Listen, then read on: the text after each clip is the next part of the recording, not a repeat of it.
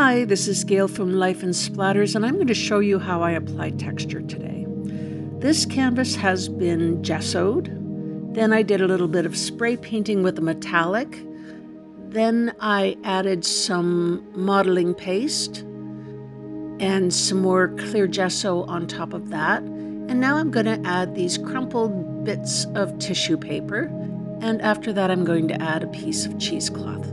So I use liquitex clear gesso to adhere the tissue and the cheesecloth to the canvas. The reason for using clear is sometimes I do add paint to the gesso if I want the base to be a color. But today I'm just using the clear gesso, and I'm going to put a coat onto the canvas where I'm going to put the tissue. Now I realized afterwards I could just squirt the gesso onto the canvas and move it around with the paintbrush in this situation because I wasn't mixing a color into it. So a nice juicy coat goes on over top of that texture that I have on there. And I'm going to take the crumpled tissue paper and start patting it down onto that gesso.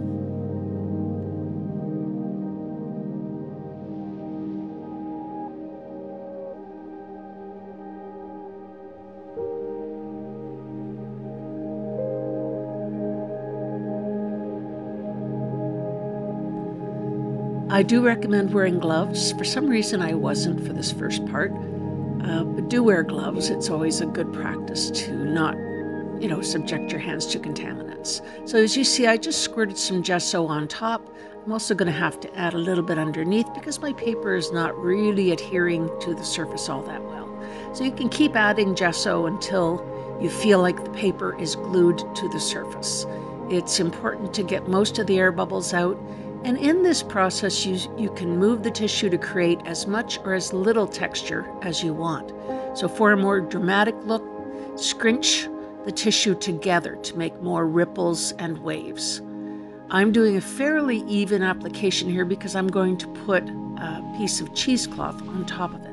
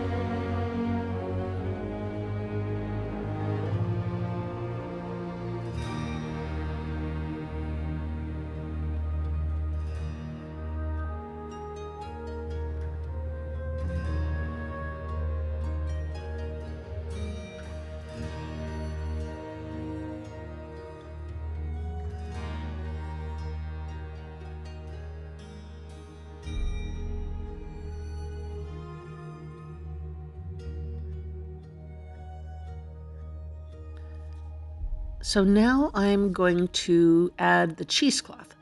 And what I do is I take a bit of a tub, I put the cheesecloth in it, I put the clear gesso in it, and paint if I'm going to be using paint. In this case, I did not use paint. So I douse the cheesecloth into the gesso, get it really well soaked. I'm going to take it out of the pan and I'm going to start applying it to the canvas.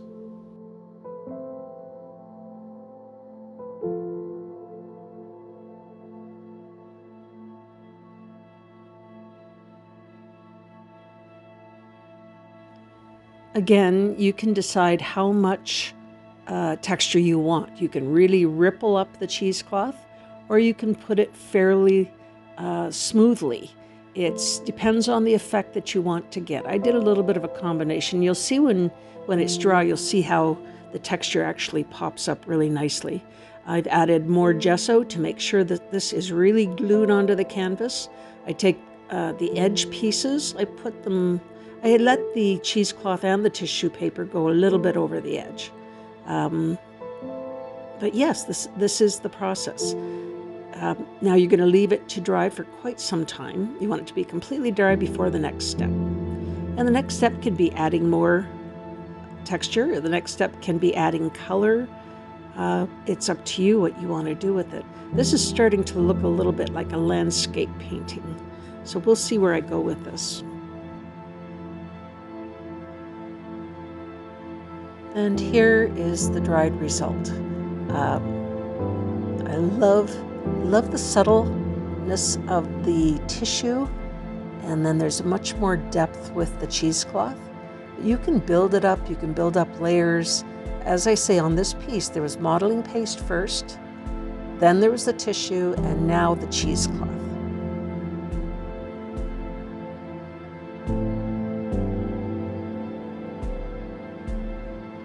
So I started another piece to show you how I apply the cheesecloth, and best laid plans. Camera was off when it was supposed to be on, it was on when it was supposed to be off. In this case, I'm going to use color. So I've diluted a little bit of 24 karat gold by Americana Deco Art, and I'm just giving it a nice wash. I want this under the cheesecloth. I'm not going to put tissue this time. I'm just going to add a strip of the cheesecloth. And I just want a nice soft wash of gold.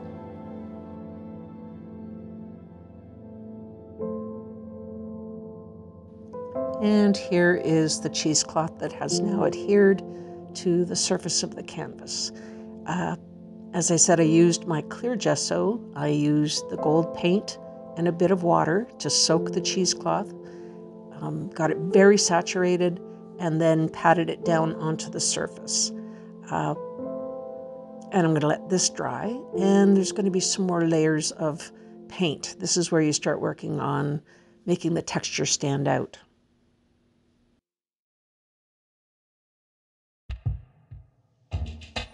These last two pieces are just showing you more examples of applying texture to an acrylic pour that was dried and cured. I diluted some paint, I put tissue on, and then I put the cheesecloth on. So you can add to an existing painting or use it to embellish a painting. And in this case, similar to the gold one that I was showing you, this is just putting cheesecloth onto a canvas with some light washes of color and a little bit of gold highlights. Anyway, I hope I've piqued your interest. Check out next week and we'll see where we go with it. Take care. Bye.